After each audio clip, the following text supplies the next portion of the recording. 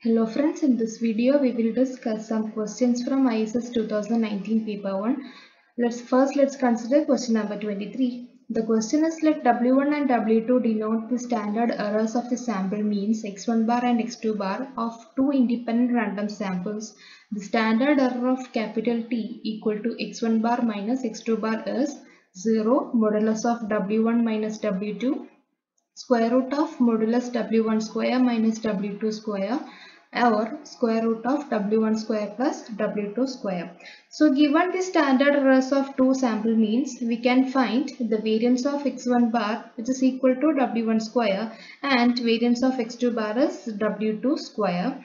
And here T is equal to x1 bar minus x2 bar. Also, these x1 bar and x2 bar are the sample means of two independent samples, and hence therefore we can find the variance of T which is equal to the variance of x1 bar minus x2 bar as sum of their individual variance, that is variance of x1 bar plus variance of x2 bar, which is equal to W1 square plus W2 square. Therefore, the standard error of T will be equal to square root of W1 square plus W2 square. Therefore, option D is correct. Now let's consider question number 25. The question is, let x1, x2, x3, x4, x5 be a random sample of size 5 from a population having standard normal distribution. If x bar equal to 1 by 5 summation I from 1 to 5 xy and t equal to summation I from 1 to 5 xi minus x bar the square, then expectation of t square into x bar square is equal to, given x bar and t, we have a result that x bar and ns square are independent, and in this case we can write x bar and 5s square, that is here n is equal to 5, which is the sample size is equal to 5. Therefore we have x bar and 5s square which is equal to summation 1 to 5 xi minus x bar the square are independent, and you can find the proof of this result from Fundamentals of Statistics by Gupta and Kapoor. So we can see that capital T which is equal to summation I from 1 to 5 xi minus x bar the square and is equal to 5 into s square. Since x bar and t is found to be independent, then therefore expectation of t square x bar square can be written as expectation of t square into expectation of x bar square, since t and x bar are independent. From the expression of variance of t, we obtain expectation of t square as variance of t plus expectation of t the whole square into expectation of x bar. Now let's consider the distribution of x bar and t. Since given xi's are from normal distribution, we have x bar is also normal with the mean 0 and variance 1 by 5. Thus, square root of 5 into x bar will be again a standard normal variate. Squaring, we get 5 into x bar square have an chi-square distribution with 1 degrees of freedom, and for chi-square with the n degrees of freedom we have the mean is equal to n. Therefore the expectation of x bar 5 into x bar square will be 1, or the expectation of x bar is 1 by 5. Now let's consider the distribution of t. Here t is equal to 5 into s square.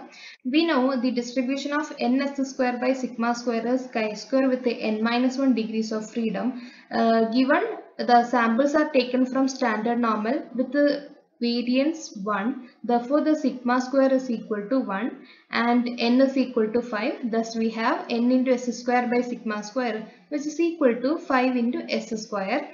Follows chi-square with the 4 degrees of freedom.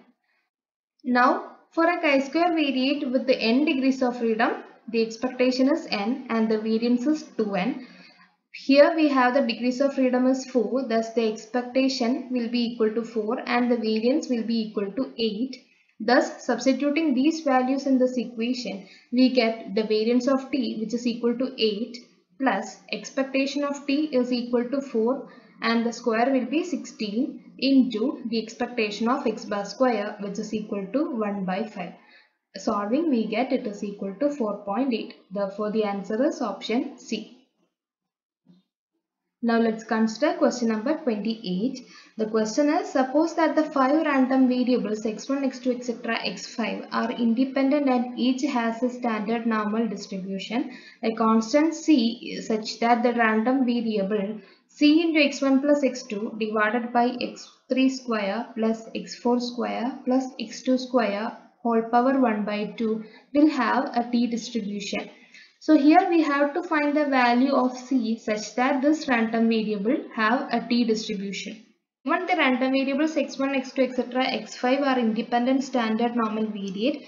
Therefore, we have the distribution of x1 plus x2 which is normal with the mean 0 and variance 2, or we have x1 plus x2 by root 2 follows n01. Also, x3 is a standard normal variate and its square will be a chi-square with the 1 degrees of freedom.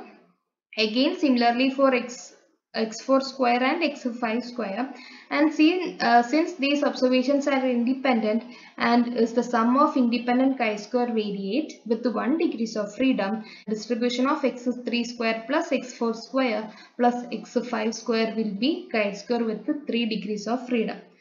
Now we have the definition of t statistic, which is the ratio of a standard normal variate to the square root of ratio of a chi-square variate divided by its degrees of freedom.